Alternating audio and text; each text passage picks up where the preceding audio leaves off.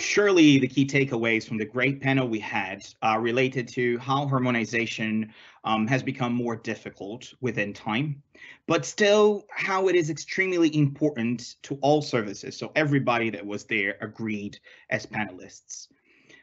What remained as kind of the biggest debate was the role of new technologies when it comes to spectrum management, and the way to balance protection and unlocking new possibilities.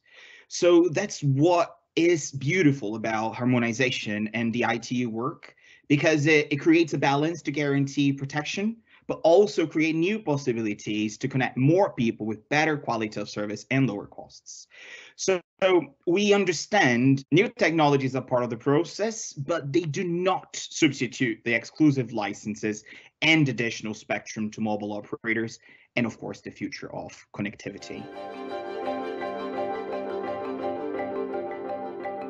Yeah, there is no doubt of the immense work done within the ITU on harmonization and how it has played an undeniably important role in supporting the mobile industry to connect 5.2 billion people today. So spectrum harmonization sets the scene for investment, industrial planning, and it also designs the present and the future of the ecosystem. So reflects years of research and work and representing a major agreement among different administrations globally, regionally, and all the other stakeholders related to the process of harmonization. And it directly impacts users, guaranteeing economies of scale, as I mentioned before, lower prices, possibility of better services, and surely avoiding interferences, not just within services, but also in borders. So at the same time, again, I can't deny that harmonization has become more difficult to achieve. As the spectrum remains a scarce resource, finding available exact ranges to improve connectivity in every corner of the world is bigger, but it's not an impossible challenge to face.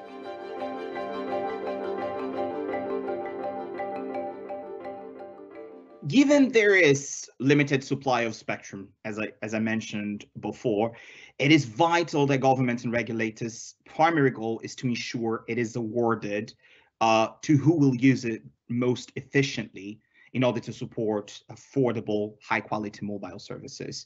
So, in easy words, bringing the most socioeconomic benefits. Licensed spectrum has been central to the major global success of mobile services. Without licensed spectrum, exclusive licensed spectrum, the mobile operators would not have been able to connect those 5.2 billion people I mentioned.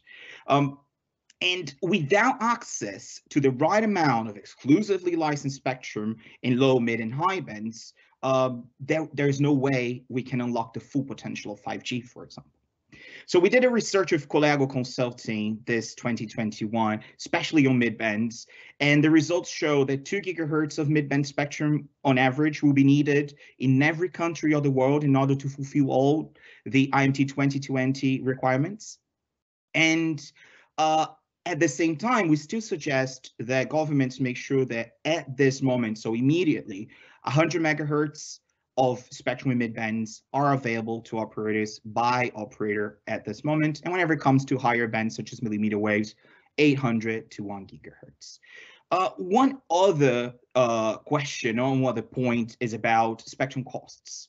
So the spectrum cost is still a major problem and a major concern.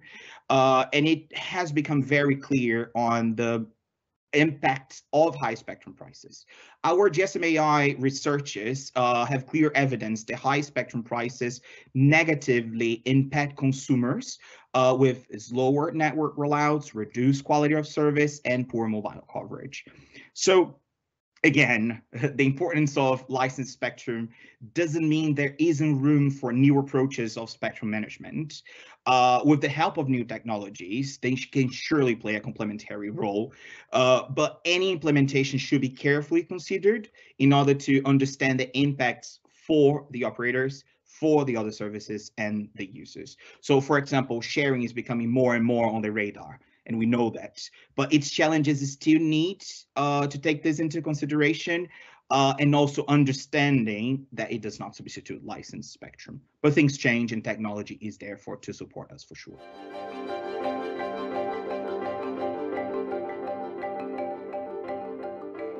I would say that all services have the same goal of bringing a portfolio of completely different benefits to society, and together they create this socioeconomic benefit that we always talk about.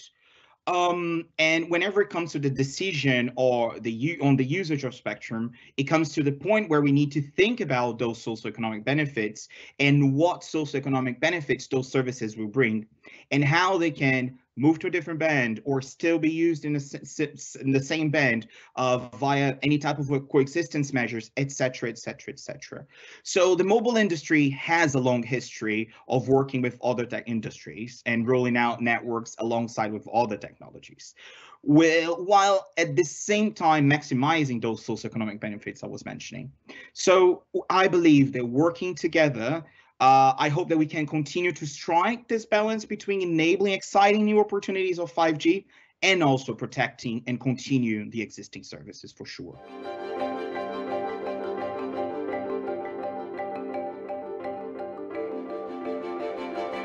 Of course, collaboration has always been part of the recipe for success for the telecom sector, especially whenever it comes to ITU. That's where we have we can see this recipe working perfectly.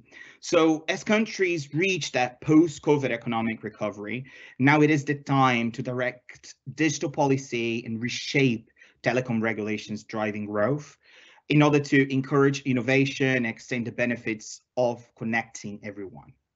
And of course, we can do this all together. So ITU Digital World is therefore one of the most important platforms for those joint discussions. And hopefully we can be together in person next year to expand and do more and more on this platform that ITU Digital World brings to us.